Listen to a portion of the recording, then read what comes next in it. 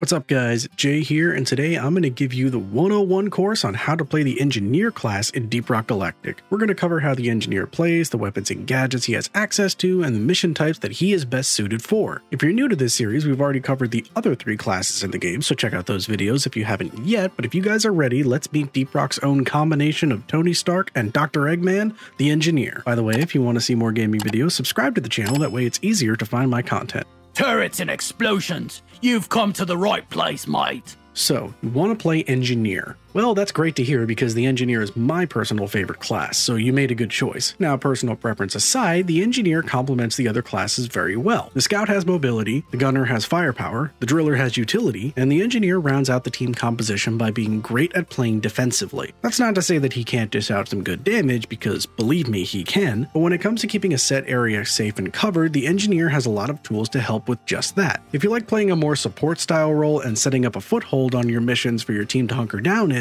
then the Engineer is the class for you. Identify targets and exterminate. That's how it's done. Like the other classes, the Engineer has an assortment of weapons that complement his style. His weapons are quite interesting, with options ranging from standard firearms to explosives to more eccentric items. In any event, simply put, the Engineer's weapons allow him to handle many different situations in many different ways. Next, like we did with the other classes, we'll go over each weapon and piece of equipment the Engineer has, the kinds of situations they're useful in, and some upgrades that you may consider using. And remember that we won't be covering overclocks for the sake of simplicity. The first primary weapon the Engineer has in his arsenal is the Warthog Auto 210 shotgun. A very simplistic weapon, yet also a very elegant one at the same time. The Warthog is a semi-automatic shotgun that is mainly effective at close to mid-range, but surprisingly can actually function at pretty long range as well. The Warthog has a good rate of fire and a decent chance to stun enemies, and a fast reload thanks to its magazine ammo system.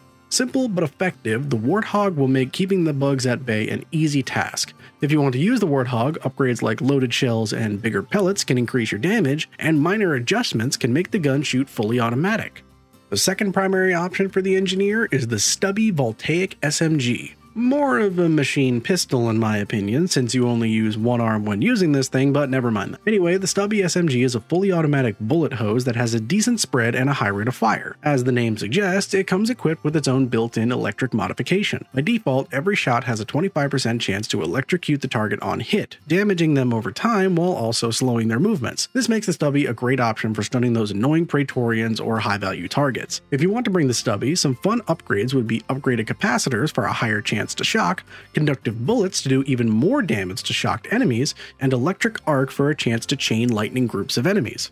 The third primary weapon the Engineer has is the Lock 1 Smart Rifle, or as I like to call it, the Loki Rifle. What I said earlier about the dwarf being like Tony Stark, a lot of that comes from this weapon. The Loki Rifle certainly is the most unique primary weapon in the Engineer's arsenal. It's also one of the few weapons in the game that has an alternate firing mode. Tapping the fire button will cause a single shot to be fired normally, and holding down the fire button will cause a targeting interface to appear and begin putting marks on enemies within range. Upon releasing the fire button, the weapon fires at all enemies that were locked on with the amount of bullets displayed on each indicator. When a locked enemy is killed, any excess locks will not cause additional shots to be fired. When using this alternate firing mode, anything blocking the tracer will be shot instead, which can include terrain, other enemies, or teammates. Basically, think of this gun as a big version of the Smart Pistol from Titanfall, and you'll understand how it works. It's a little hard to get the hang of at first, but once you do, it's very effective. Some upgrades to consider for the Smart Rifle are CCD array for a wider tracking area, smart targeting software for more efficient targeting,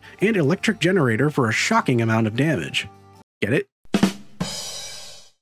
The Engineer also has an interesting array of secondary weapons. Remember when I said in the beginning that the Engineer has some eccentric options for weaponry, and that he was also like Dr. Eggman? I was mainly referring to his secondaries. The first option the Engineer has for secondary weapons is the Deep Core 40mm Personal Grenade Launcher. A big tube that shoots a big bomb, the grenade launcher fires heavy-duty grenades that have slow speed, high area of effect, and are affected by gravity, which limits how far they can travel. Basically, the farther away the enemy is, the higher up you have to aim in order to compensate. It also has a high built-in fear factor, which basically means that anything that survives the explosion might be left running away in terror. It's a great choice for taking chunks out of armor or scattering big groups of enemies. If you want to bring the grenade launcher, some upgrades to consider are fragmentary shell and larger payload for even bigger area damage, and incendiary compound for some extra heat. The second option for secondaries in the engineer's arsenal is the breach cutter. This thing is the result of someone taking a mining tool, looking at it, and saying, "This isn't dangerous enough," and so they turned it into a weapon of mass destruction. The breach cutter might be one of, if not the most versatile weapons in the entire game. The gun shoots an unblockable huge line of plasma energy that can go through enemies, armor, and even the terrain. You can get insane collateral kills and even hit enemies on the other side of walls. The only thing about this weapon that I would say is negative is its small ammo pool and long reload time, which is pretty good if that's the worst thing you can say about it. If you're bringing the breach cutter, some nice upgrades would be prolonged power generator for even longer range, disruptive frequency tuning for mass stunning, and if you want to be fancy, triple split line for 3 times the fun. The third secondary weapon option for the engineer is the shard diffractor, a huge crystal mounted into a superheating chamber to fire a big laser beam. This thing is definitely not safe to shoot this close to your face. It's probably doing more damage to you than to the bugs, if I'm being honest here. It is, however, insanely fun to use and capable of putting out high amounts of damage. The shard diffractor features an ammo system that's unique compared to the other weapons we've seen so far. It has a battery with a maximum charge capacity rather than a conventional magazine. Firing the weapon drains the battery, while releasing the trigger will recharge it, which draws from the weapon's total charge capacity. Also, the battery must be fully charged in between uses, and there is a brief spin-up delay before it starts shooting. The beam itself has infinite range and inflicts continuous damage to any target impacted by the beam, along with anything surrounding the impact point. It also causes an enemy's temperature to rise, eventually resulting in them being set on fire. Simply put, it's a death laser, it's a lot of fun to use, and it burns things to a crisp. If you're running the shard diffractor, some useful upgrades are impact splash and particle splattering for more area of effect, and high intensity heating for more powerful heat buildup. As it is with each class in the game, the engineer also has several options for throwable grenades that he can bring along. The laser utility refraction emitter, or lure grenade, creates a holographic decoy of a dwarf performing some interesting dance moves. The lure is designed to distract enemies and take attention away from the team. The plasma burster, when thrown and hits the ground, will immediately detonate, creating 4 medium plasma explosions which detonate in a sequence in a line, following the direction it was thrown. The bursts deal good damage and can also apply fear to enemies it doesn't directly kill. The proximity mines, when thrown, stick to whatever surface they land on and create an area around them. Anything bigger than a standard bug will set off the mine when it enters the area, and the mines can trigger up to 4 times before being destroyed. Finally, the Shredder Swarm Grenade, when thrown, will create a small radius where Shredder drones appear and seek to destroy any nearby enemies for a limited time. If you weren't convinced the engineer was Eggman yet, these will do it for you. The support tool the engineer brings to the table is arguably his most powerful tool, the LMG Sentry Gun. The Sentry Gun is an autonomous defense turret that, once placed and constructed, will indiscriminately fire at any enemy that enters its range and view. The Sentry has its own pool of ammo that it draws from, and an amount of loaded ammo that's indicated above the player's normal ammo counter. When the Sentry runs out of loaded ammo, the player has to interact with the Sentry to reload it manually. The Sentry itself has some interesting choices for upgrades that you can choose from, but there's one that determines a lot about how it plays. In the first slot, you can choose either the Gemini system upgrade, which gives you 2 sentries instead of 1, or the LMG Mark II, which keeps only 1 sentry but makes it much more powerful. There's really no right or wrong choice, it's just down to what the situation calls for. Either way, the Sentry Gun is fantastic and helps to keep an area covered and securing a safe place for your team to rally to, and it has many useful applications on missions.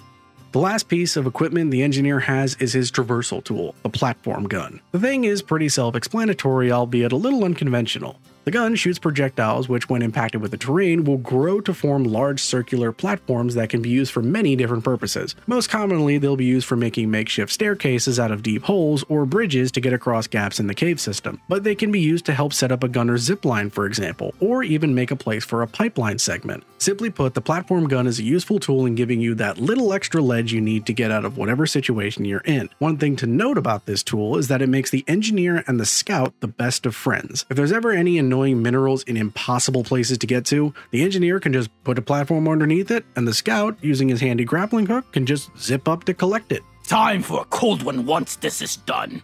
So now that we've covered the basics of what the engineer can do and the kind of toolbox he has access to, just what kinds of missions are he best suited for? Well, firstly, on-site refining missions are a good pick because not only can you protect the central station with your sentry guns effectively, but you can also use your platform gun to help with the pipelines if needed. Also, escort missions are a good choice because you can effectively cover Doretta when she has to be refueled, as well as during the final event. Finally, industrial sabotage missions are a good pick because you have to do a lot of defending between the hacking pods and the caretaker at the very end. But just remember, you can play the engineer on any mission type so long as you're having fun. So what do you guys think about the engineer? Is he as cool as you thought he'd be, or would you rather just stick to drilling and shooting? Let me know in the comments below. Anyway, I hope you guys found this video helpful. Please be sure to give it a like because it tells me which types of videos you guys want to see. Thank you guys for watching, and I'll see you next Friday for another video.